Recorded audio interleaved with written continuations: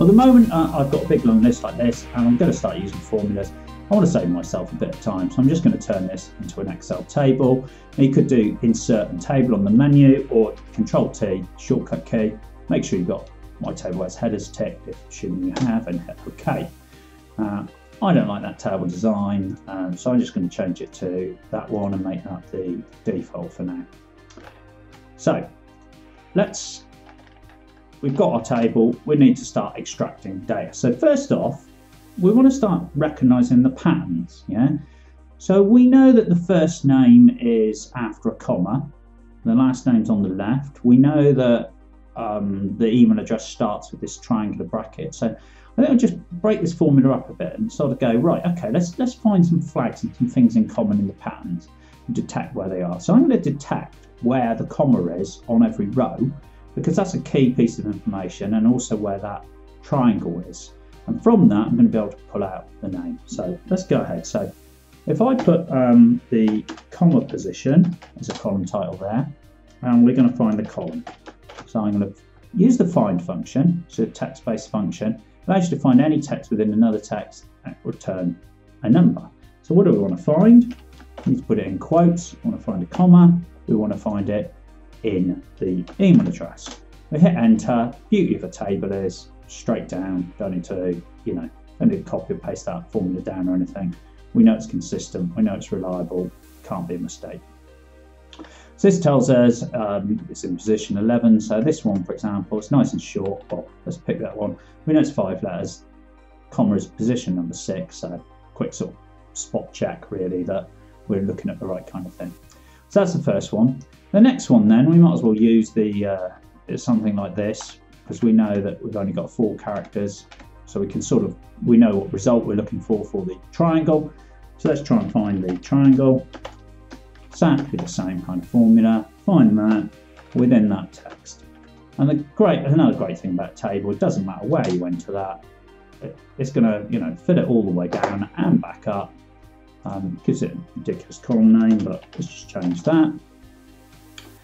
And so, did we get something sensible? Well, if the comma's at position 9, and we know it is, then it looks like probably something like 16 is about right. We've got a space, then the 4 characters of Laura, then another space, so that's kind of 6, and then that one will be the 7th, so 9 plus 7, yeah, 16. Great. Okay, so we got our key sort of position markers flagged up now, and if we wanted to extract other pieces of text, we could use similar things to find like the @ symbol or anything else that's in we've got in common, like dots or stuff. And what we're going to do with that, right? So first off, let's get the last name. That's a nice and simple one. So last name, right? And that is everything to the left of the comma. So we know where the comma is. So we're just going to use the function left, which turns everything to the left. So what text do we want? So it's this text here. And I'm using the arrow keys, by the way, to select that. How many characters do we want? Well, we want the first 11. But we don't actually want 11 because 11 is the comma. If I put that on, for example, it's just, you'll see it picks up the comma as well. We don't want the comma. So F2 to go back in. Let's take 1 off of that position number so that we sort of remove that comma. Okay, so we've got our last name now. Now we want the first name. So where is the first name? So it's not at the left, so we can't use the left. And it probably won't surprise you to find out that there's a text function called right, which would take everything to the right. We can't use that.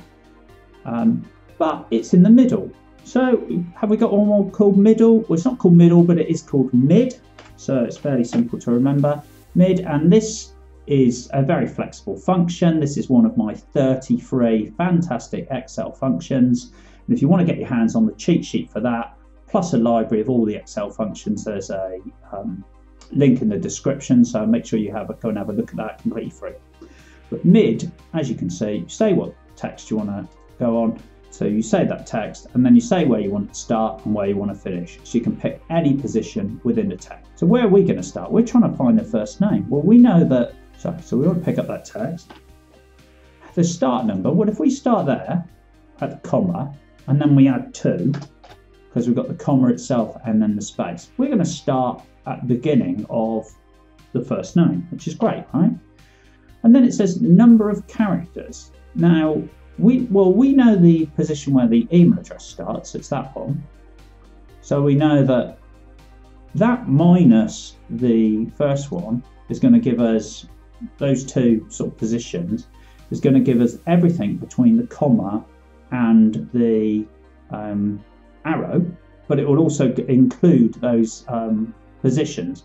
So we just need to take something off of that. So we need to take 3 off of that. So it's the comma and the 2 spaces. So we'll do that. And that, in theory, should give us what we need. And it has. If you add new email addresses in, it's going to pick them up instantly. And you can pass this spreadsheet on to somebody else, and it's just going to work. I'm just going to go for full name, just so that you can complete the exercise. We can see how we can combine these. Now you could use functions to do this. Sort of concatenate and text join might be 2 that you might want to look into if you're trying to combine a lot of information together. But just 2 things like this, I'm just going to combine them using the ampersand and a space in between. So I just say I want the first name and a space and the last name there, and hit enter. And again, we've got a table, so it's just all going to fill straight down. And just as an example there, this we can be sure has worked. And I'm just going to put a whole load of new email addresses on the bottom here. And if I paste those down on the bottom there, you could see these formulas pick them straight up, and we've got everything else. So there you go, using functions to extract data from within text. Ideal if you need it to be repeatable or pass it on to somebody else.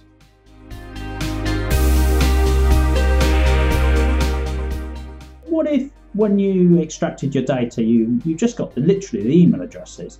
But you know, everyone here works for Excel. We don't really, by the way. All these addresses are made up by incidentally, so don't try and email any of these people. They don't exist. But we've got a consistent format there. We can see that we've got a first name, a dot, and a second name at upforexcel.com. So we want to turn that into a list of names. So again, I'm going to be using functions to do this. So I'm going to turn it into a table, Ctrl T again, get that as a table. I already made that format my default, so it's going to look nice from the start. Again, something similar, I'm going to want to know where the dot position is. So let's make a column called dot position, and I'm going to need to know where the at position is. So let's do that. It doesn't like that in tables because it's a notation in tables, so I just put a space in front just to get that as a column header. So dot position, exactly the same thing. We're going to find dot within that text. We don't, incidentally, anything in square brackets on this prompt here, we don't need to, it's an optional argument, we don't need to use it. So hitting enter, we get our dot position. I'm going to copy and paste that exact same formula for ease of use or speed, and just change that to an at symbol. Now we have our at position. So exactly the same as before really. We're now going to be able to extract the first name and last name. So first name, again, we're going to use the left function to extract those positions from the left, -1 of course, because we don't want to include the dot. So there we go. Now, it's not very nice. We want to capitalize the first letter of that. And so there's a few functions we can use in Excel that deal with capitalization. So the first one is upper, and that would give us the uppercase.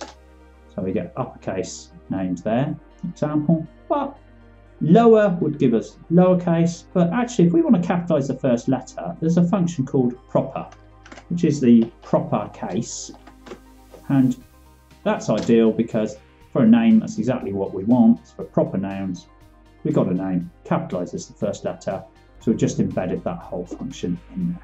And of course, we could do exactly the same thing with the final name. So again, we'll use the mid function there on that text. And it's, you know, let's just start there for the moment and take the difference between the two as the length. This is going to give us something a little bit odd looking, of course. but we can see kind of how it's odd. So if we add 1 to the start position, we then get that @ symbol, we'll take 1 off. So rather than kind of work it out this time as I did before, I've just sort of played about, a bit of trial and error really, but that's again the beauty of having a table with all your formulas automatically changing, because you can just change it in one place, everything's changing. And then again, we've got our function now, embed the entire thing in a proper, so that was tab to do that. I can hit end to go to the end, close the brackets and hit enter, and there we go, we've got first name, last name, and we could combine that of course in exactly the same way as before, so I won't go through that again. So that tells you, so that's how you can create a list of names from email addresses. Remember, if you want to get your hands on my 33 fantastic functions for Excel cheat sheet, then there's a link in the description. It basically lists all of the functions, their category, what they do, typical use cases that I use these functions for, functions that you can learn that are in the same family, how useful I think they are, and how complex I think they are. But as a bonus, you also get every single Excel function listed in here. You can sort it, filter it. You've got Microsoft's own description of that function, and I've got on here whether I think it's useful, essential, or optional. And big hint, there's 500 plus functions on here. I think 33 are either essential, important, or useful. The rest, 95% odd, optional. So click the link in the description if you want to get your hands on this. Hopefully you'll find it really, really useful. It'll save you loads of time, because with these 33 functions you can do pretty much anything you ever would want to do in Excel, and it's just going to save you a whole load of learning time, and you can get really efficient, really quick at just a few of the functions. That's it for this video, but there's so much more on the Up for Excel YouTube channel to get you better Excel results faster. So go and have a look, hit the subscribe button, hit the bell icon, and tell me in the comments what you want to see me talking about. I want to focus on saving time in Excel, getting you better results faster. So tell me what you want, I'll listen to it, I'll give you some great ideas for new videos in the future. See you soon.